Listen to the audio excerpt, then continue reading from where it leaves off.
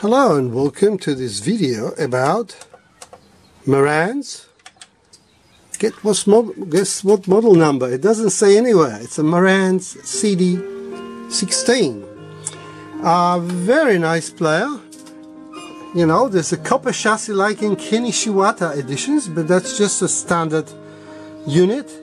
Under the disc, there is the CDM-4 Metal version, which CDM-4 is probably the single most reliable mechanism ever made. I've never seen one fail, with the exception of one that was dropped by courier and was just seized up.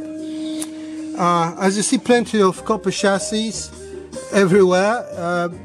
Two versions. There's also a version with covers over the DAC and covers over the power supply, but somehow not this one. DAC wise, TDA-1547, two of those there.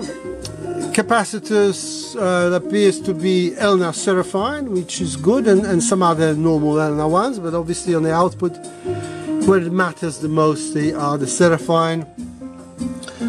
Servo, as you see, all surface mount, so this is a later model.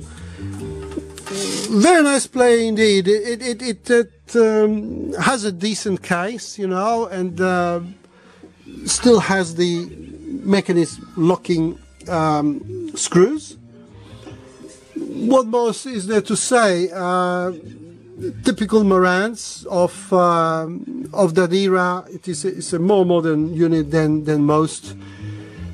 Maybe not as fancy as CD-94, 95, or you know the even early ones, but I think it's, for a relatively modern one, it's a pretty good player. That's basically all I have to say about it, and well, till the next one.